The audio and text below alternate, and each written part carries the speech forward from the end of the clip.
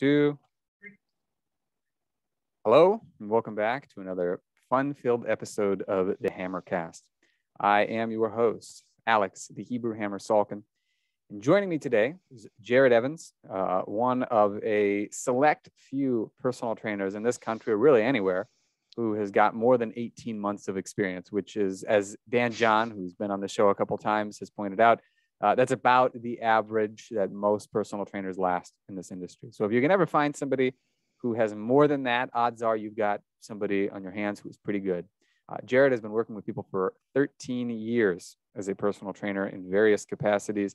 And today we're going to be talking a little bit about one of his specialties, which is really helping beginners kind of get their stride in training, which I think is far and away the most important thing for a personal trainer to be able to do.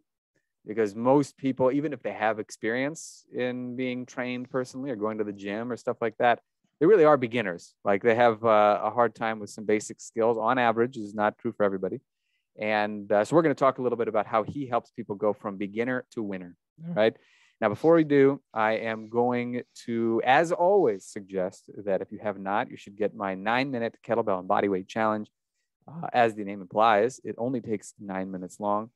And the nice thing is that the movements that are in it are very non-technical. So actually they're very beginners friendly, and you can add it to any other program you're doing. It's designed in a way that will be invigorating and not something that'll completely wipe you out. So 9minutechallenge.com, you can get your hands on a free copy of it. And I think you will find it to be quite enjoyable. So without further ado, Jared Evans. Jared, thank you for joining me. Thanks for having me, Alex. I appreciate it.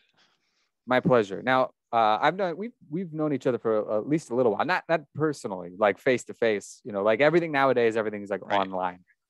We've lived in the matrix longer than we probably should have, but we have talked on a number of occasions. We've done some consulting together, and I'm curious in particular because I'm always curious about this sort of a thing when it comes to any of my colleagues.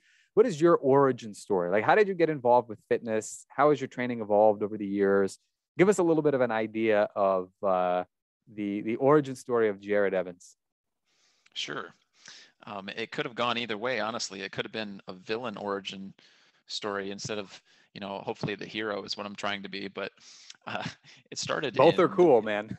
Yeah, right. It's maybe a more compelling story sometimes with the bad guys, but I'm definitely a superhero, Marvel fan, so that's why I think in terms of that. But it really started with bullies in middle school. I have them to thank for setting me on this path because I was, kind of a weird, awkward kid, and I was first in a Christian school until I was in like third grade. So I was super naive, super innocent. And then my parents were like, all right, we can't afford this anymore, so we're going to send you to public school.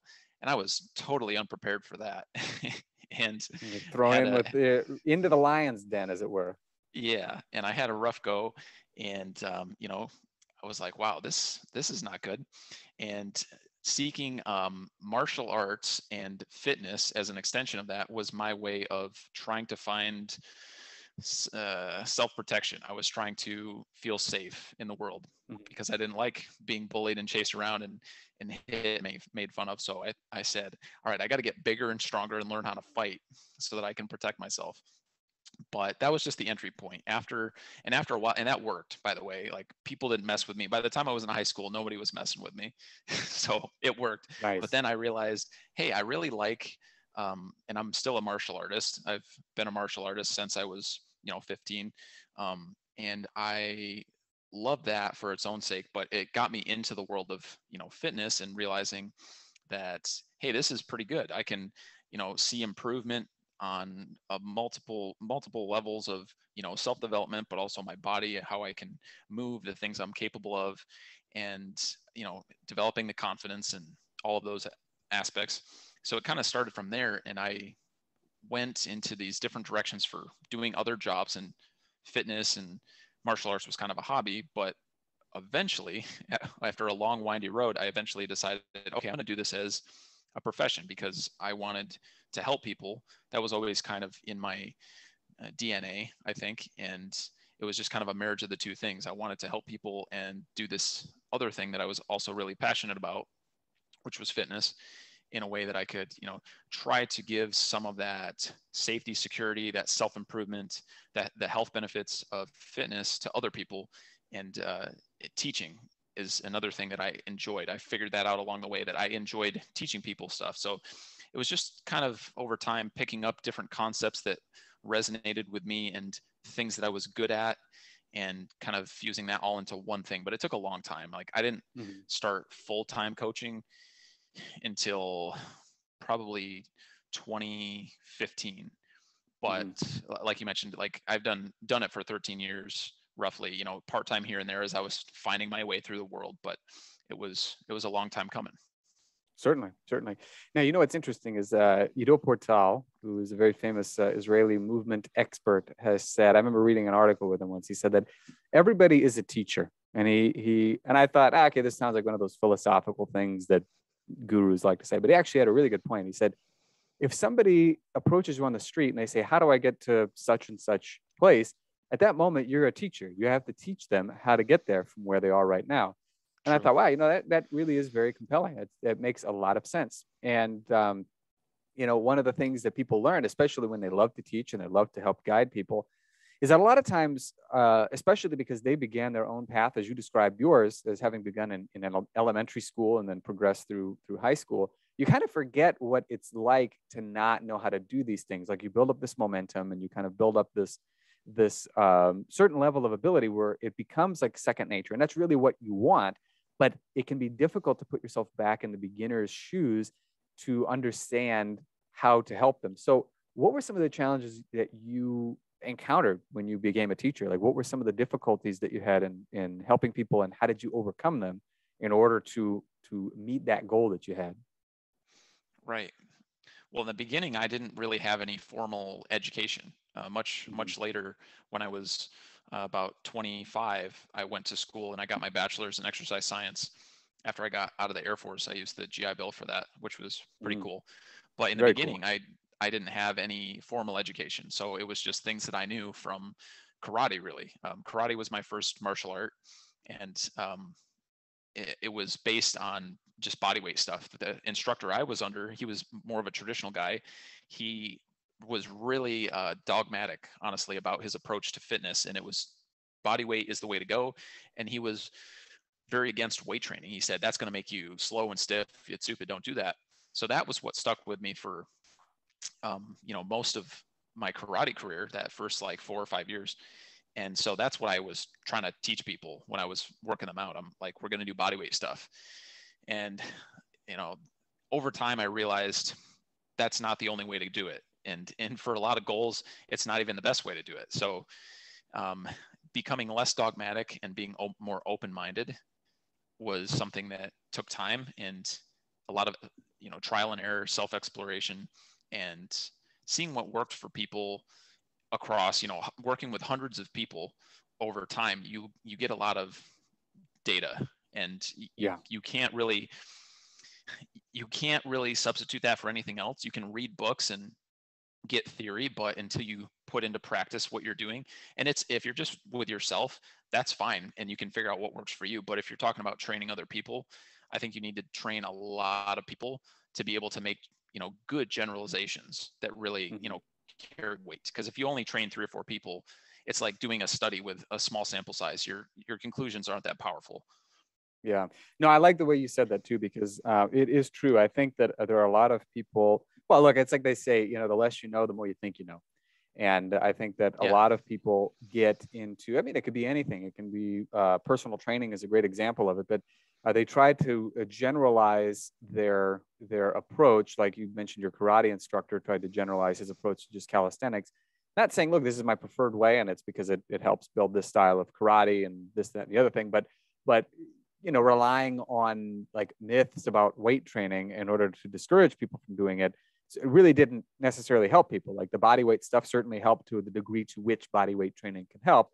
But yeah, you can't apply that to everybody. And I think one of the things that you're pointing out too, that I want the audience to know, is that when you say that, you get a better sample size from having trained, let's say, a couple hundred people, we're also talking about a certain niche of people. Like if you had trained a couple hundred athletes, then without question, the conclusions you would have drawn would have been very different.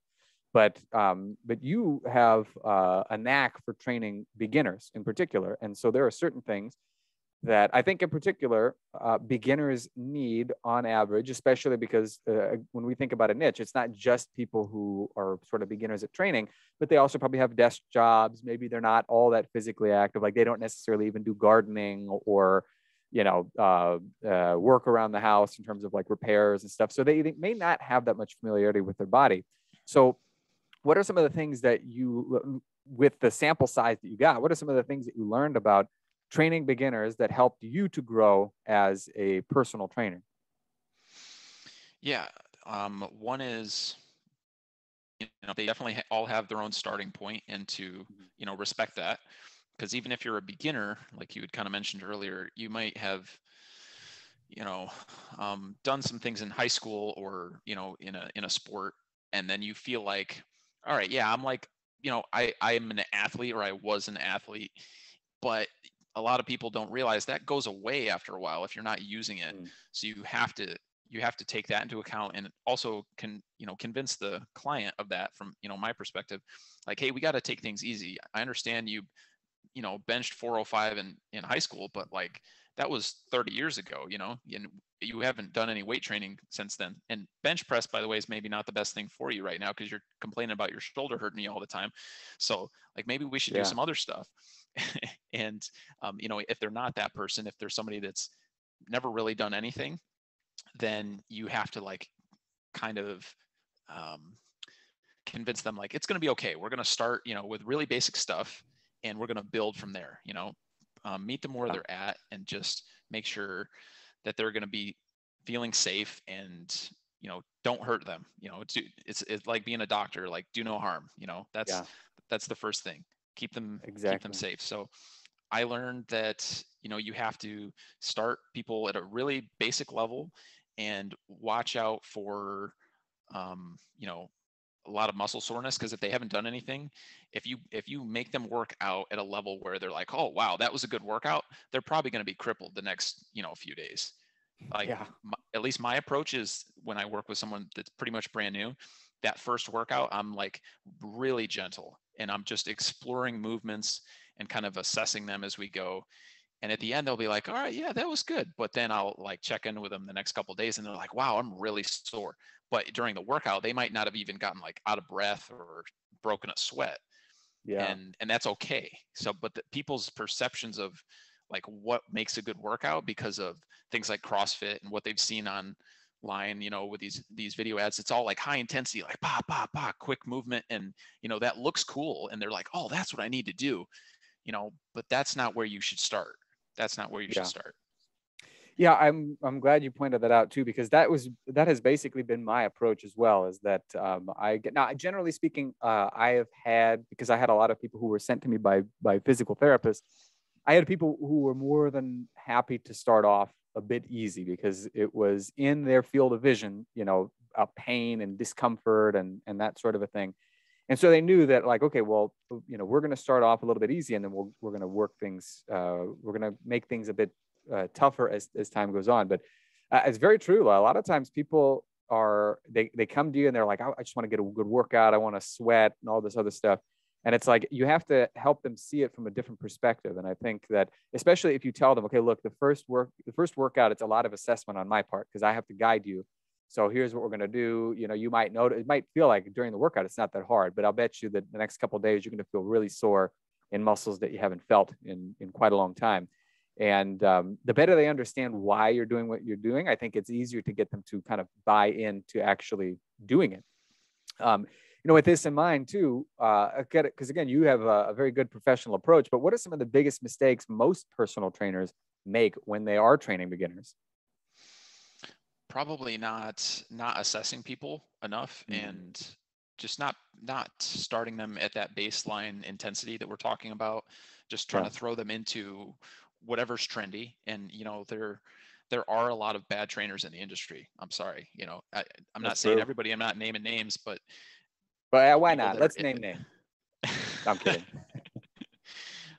V-Shred, don't follow that guy. Yeah, there you go. That's what I'm talking about. A little drama for the show.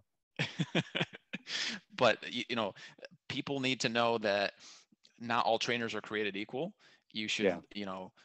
vet your trainer. Like I would, like if I'm looking for somebody to train me, I'm going to, see what their background is, you know, and it doesn't necessarily mean that they have to have, a PhD or even a bachelor's like I do, but, they should have experience and they should have a well thought out practical approach and a good track record of, Yeah. being successful and taking care of people.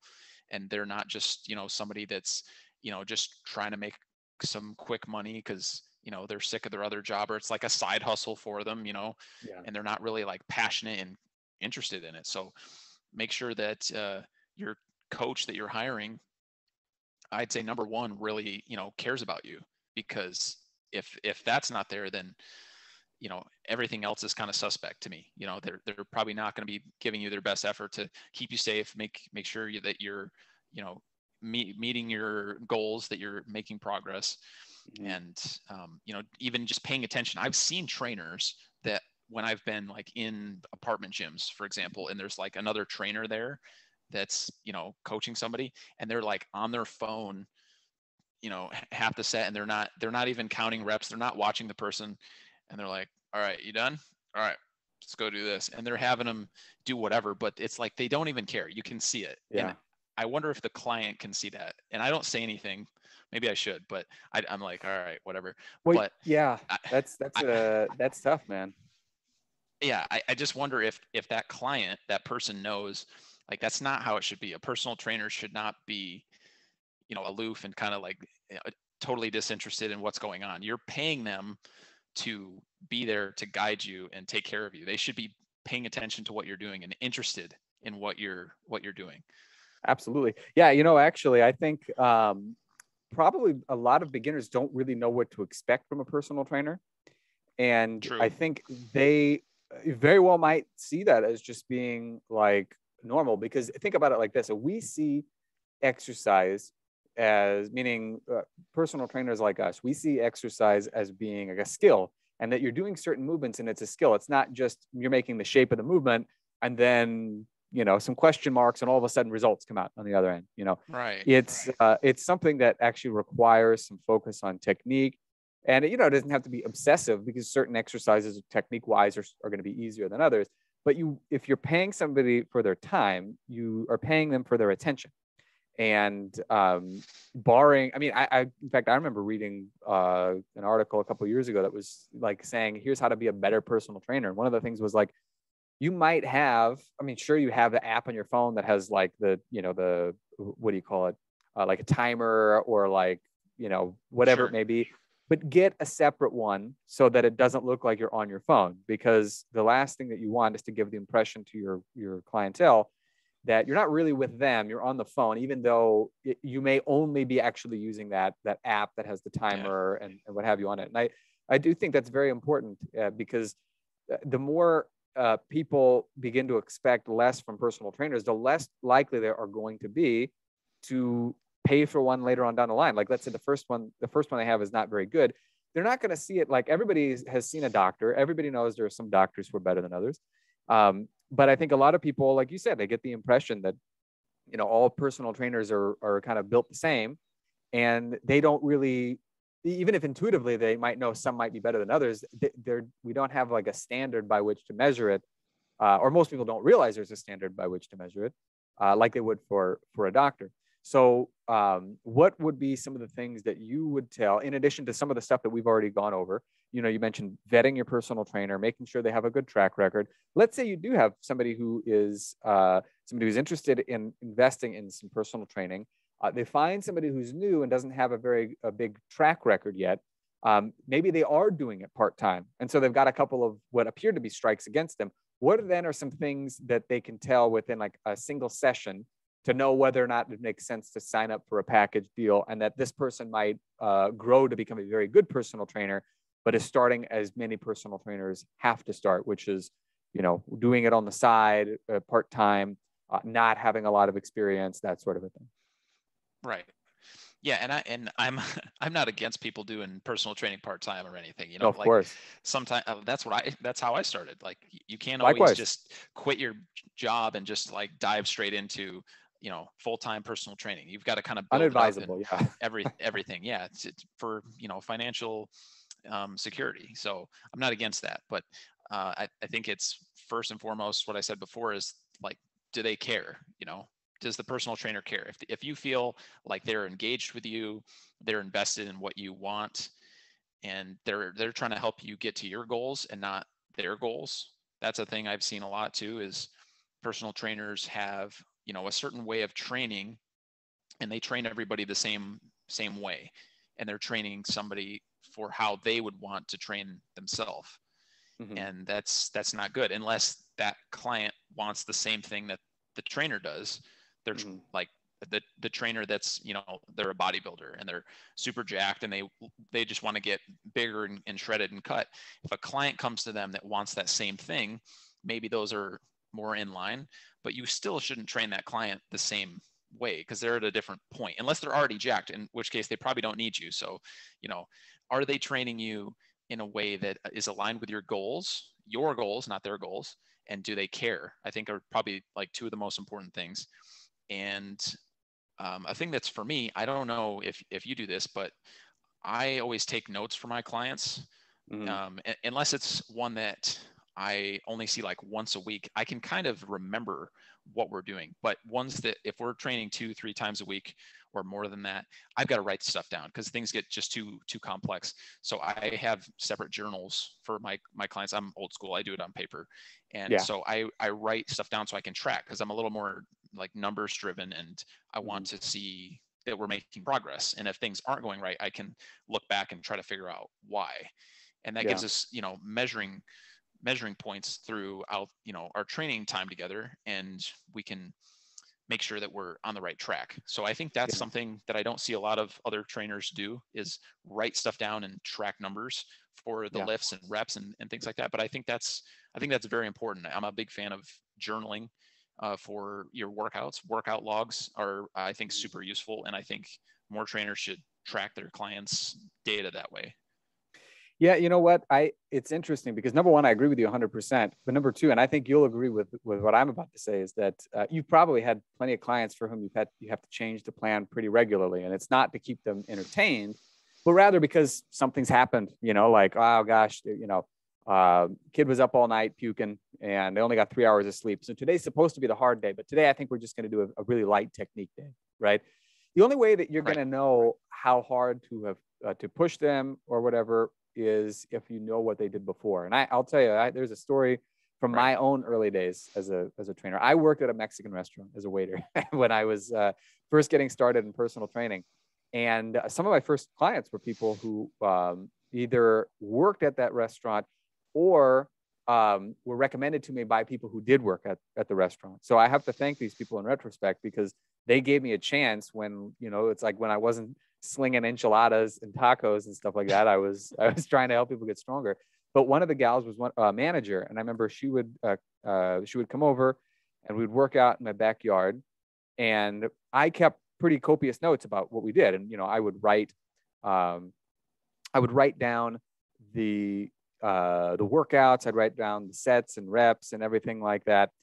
And I remember one time she was a little bit concerned that maybe we weren't making any progress. So she was like, okay, I don't know. I mean, it's been like a month. Like, am I really getting any better? Like, I just don't feel like that much different. And I said, okay, well, how about this? Take a look at this. And I had a notepad, and I wrote, okay, this was your hard day a month ago. We're doing, I don't remember how many sets and reps it was, but it was, they were like swings with I think a 20 kilo kettlebell.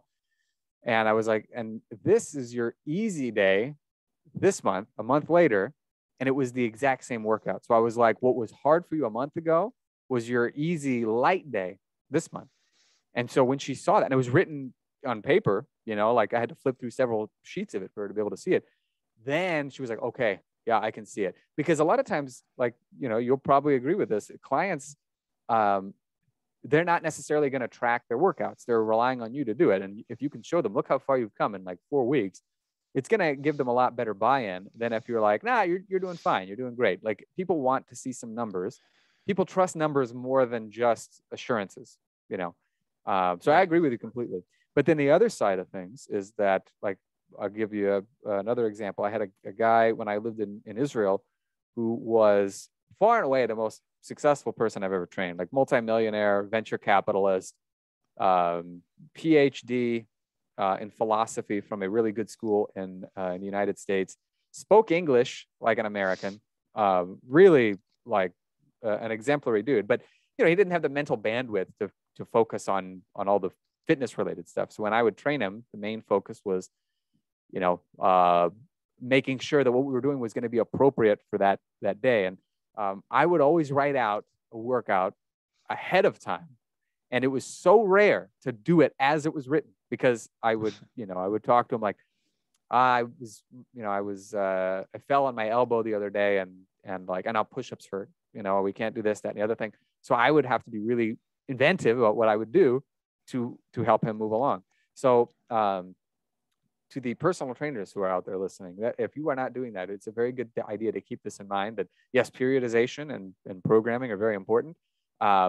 But you have to make sure that you can make changes on the fly, because ultimately, if all you're doing is foisting upon your personal training client something as though it were written in stone rather than on paper, you're going to find that you're probably going to do them more harm than good.